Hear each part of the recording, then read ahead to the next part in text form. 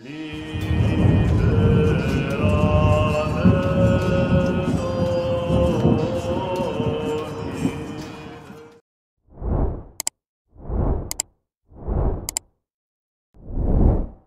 26 janvier, vie de Sainte Paule selon la légende dorée.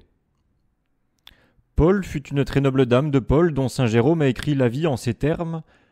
« Si toutes les parties de mon corps étaient converties en autant de langues que chacune d'elles pût former une voix humaine, je ne pourrais rien dire qui approchât des vertus de la sainte et vénérable Paule. Illustre de race, mais beaucoup plus noble par sa sainteté puissante en richesse, mais elle l'est maintenant bien davantage de ce qu'elle a voulu être pauvre pour Jésus-Christ.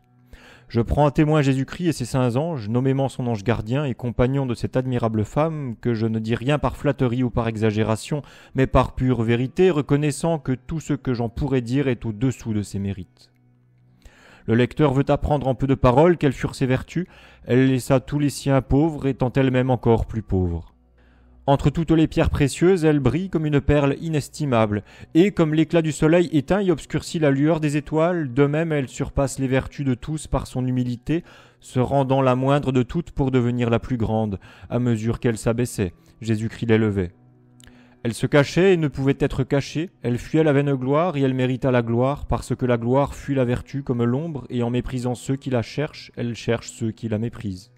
Elle eut 5 enfants, Blaisille, sur la mort de laquelle je l'ai consolée à Rome, Pauline, qui laissa pour héritier de ses biens et de ses résolutions son saint et admirable mari Pamache, auquel j'ai adressé un petit livre sur le sujet de sa perte, Eustochie, qui demeure encore aujourd'hui dans les saints lieux et est par sa virginité un ornement précieux de l'Église, Rufine, qui par sa mort prématurée accabla de douleur l'ami si tendre de sa mère, et Toxos, après la naissance duquel elle cessa d'avoir des enfants, ce qui témoigne qu'elle n'en avait désiré que pour plaire à son mari qui souhaitait d'avoir des enfants mâles. Après que son mari fut mort, elle le pleura tant qu'elle pensa perdre la vie, et elle se donna de telle sorte au service de Dieu qu'on aurait pu croire qu'elle aurait désiré d'être veuve. Dirais-je qu'elle distribua aux pauvres presque toutes les richesses d'une aussi grande et aussi noble et aussi riche maison qu'était la sienne?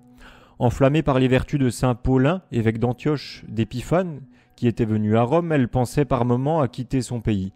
Mais pourquoi différer davantage à le dire? Elle descendit sur le port, son frère, ses cousins, ses proches et ce qui était beaucoup plus que tout le reste, ses enfants, qui l'accompagnaient et s'efforçaient de vaincre cette mer si tendre. Déjà on déployait les voiles et à force de rames on tirait le vaisseau dans la mer, le petit Toxos lui tendait les mains sur le rivage, Rufine, prête à marier, la priait d'attendre ses noces sans proférer une parole mais tout en pleurs, mais Paul, élevant les yeux au ciel sans verser une larme, surmontait par son amour pour Dieu l'amour qu'elle avait pour ses enfants. Elle oubliait qu'elle était mère pour témoigner qu'elle était servante de Jésus-Christ. Ses entrailles étaient déchirées et elle combattait contre une douleur qui n'était pas moindre que si on lui eût arraché le cœur. Une fois accomplie souffre cela contre les lois de la nature, mais il y a plus encore.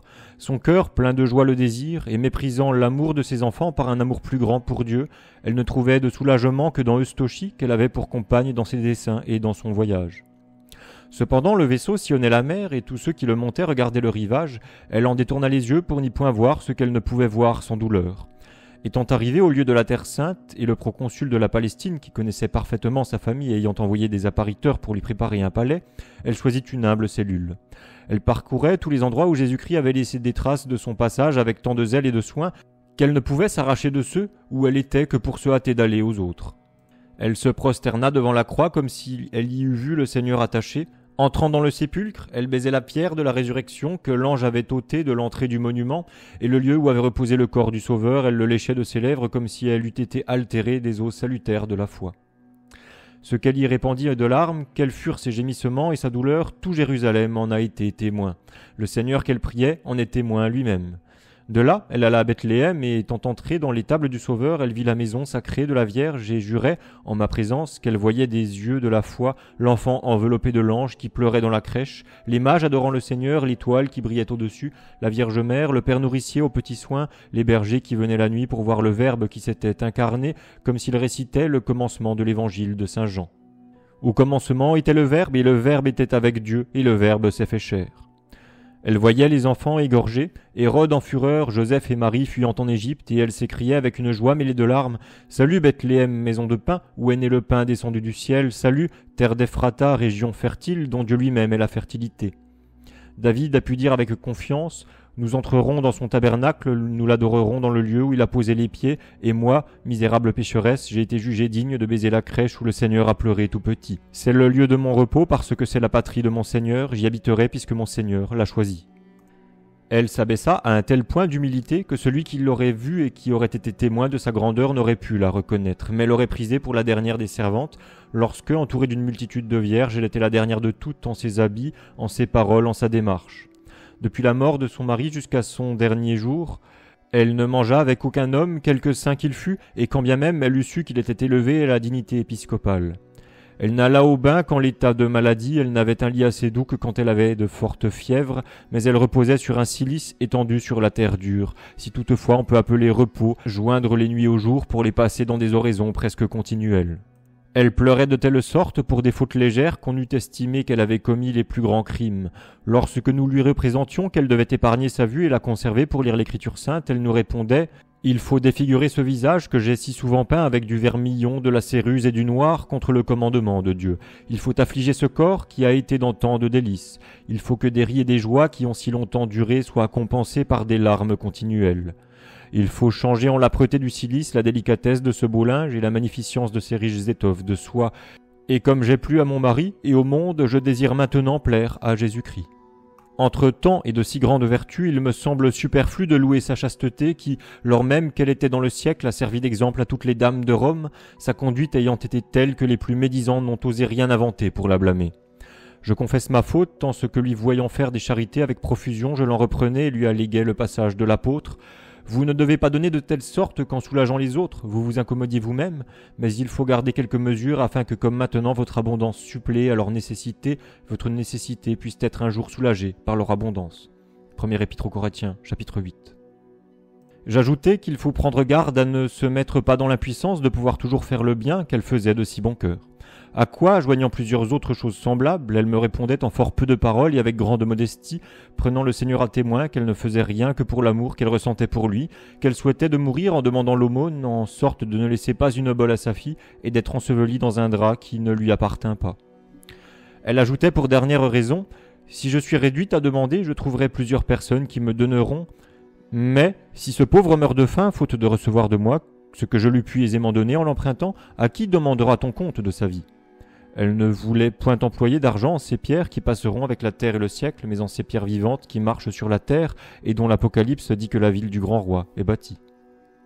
À peine mangeait-elle de l'huile, excepté les jours de fête, ce qui lui fit assez connaître quel pouvait être son sentiment touchant le vin, les autres liqueurs délicates, le poisson, le lait, le miel, les neufs et autres choses semblables qui sont agréables au goût et dans l'usage desquelles quelques-uns s'estiment fort sobres, et sans pouvoir saouler sans avoir sujet de craindre que cela fasse tort à leur continence.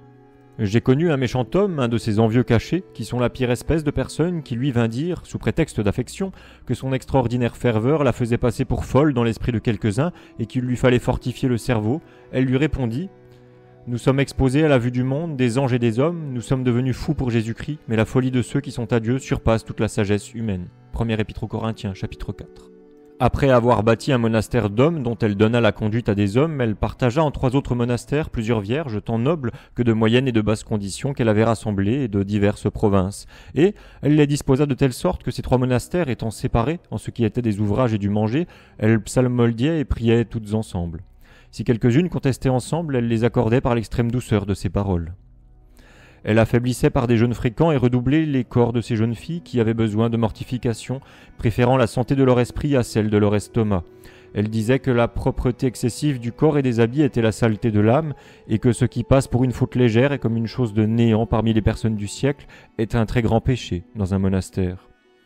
Bien qu'elle donnât à celles qui étaient souffrantes toutes choses en abondance et leur fit même manger de la viande s'il arrivait qu'elle tombât malade, elle n'avait pas pour elle-même une égale indulgence et péchait contre l'égalité en ce qu'elle était aussi dure envers elle que pleine de clémence envers les autres. Je rapporterai ici un fait dont j'ai été le témoin. Durant un été très chaud, elle tomba malade au mois de juillet d'une fièvre fort violente, et lorsqu'après qu'on eut désespéré de sa vie, elle commença à sentir quelque soulagement, les médecins l'exhortant à boire un peu de vin, d'autant qu'ils le jugeaient nécessaire pour la fortifier et empêcher qu'en buvant de l'eau elle ne devint hydropique, et moi, de mon côté, ayant prié en secret le bienheureux évêque Épiphane de le lui persuader et même de l'y obliger, comme elle était très clairvoyante et avait l'esprit fort pénétrant, Elle se douta aussitôt de la ruse que j'avais employée et me dit en souriant que le discours qu'il lui avait tenu venait de moi.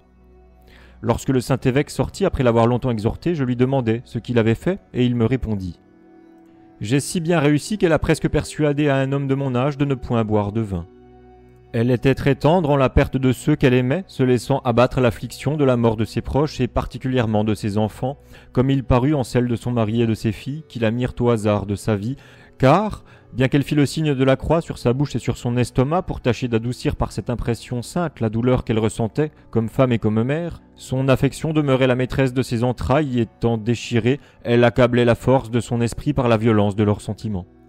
Ainsi son âme se trouvait en même temps et victorieuse par sa piété et vaincue par l'infirmité de son corps. Elle savait par cœur l'écriture sainte et bien qu'elle en aimât l'histoire à cause qu'elle disait que c'était le fondement de la vérité, elle s'attachait de préférence au sens spirituel et elle s'en servait comme du comble de l'édifice de son âme. Je dirais aussi une chose qui semblera peut-être incroyable à ses envieux. Elle désira d'apprendre la langue hébraïque dont j'ai acquis quelques connaissances, y ayant extrêmement travaillé dès ma jeunesse et y travaillant continuellement, de peur que, si je l'abandonnais, elle ne m'abandonnât aussi. Elle vint à bout de son dessein tellement qu'elle chantait les psaumes en hébreu et le parlait sans y rien mêler de l'élocution latine, ce que nous voyons faire encore à sa sainte fille Eustochie. J'ai navigué jusqu'ici avec un vent favorable et mon vaisseau a fendu les ondes de la mer sans peine. Maintenant, cette narration va rencontrer des écueils, car qui pourrait raconter la mort de Paul sans verser des larmes ?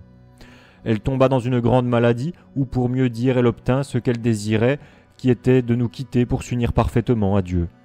Mais pourquoi m'arrêtai-je et fais-je ainsi durer encore davantage ma douleur en différant de la dire ? Cette femme si prudente sentait bien qu'elle n'avait plus qu'un moment à vivre et que tout le reste de son corps étant déjà saisi du froid de la mort.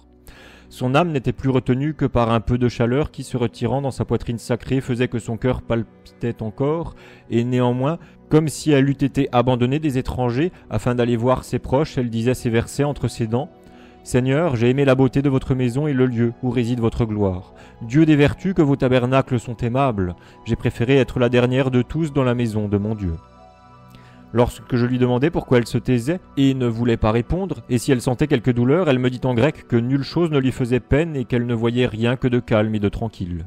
Après quoi elle se tut et, ayant fermé les yeux comme méprisant déjà toutes les choses humaines, elle répéta jusqu'au dernier soupir les mêmes versets, mais si bas qu'à peine les pouvions nous entendre.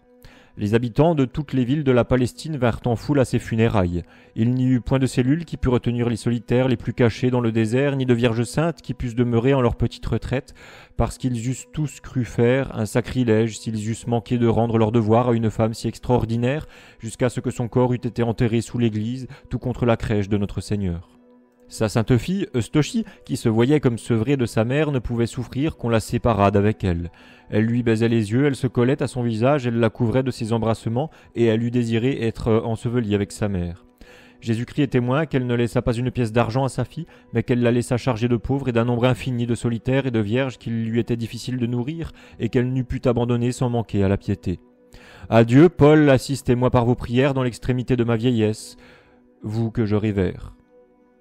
Voici donc la vie de Sainte Paule, selon la légende dorée, qui est contée par saint Jérôme. Soyez bénis et que Dieu vous garde.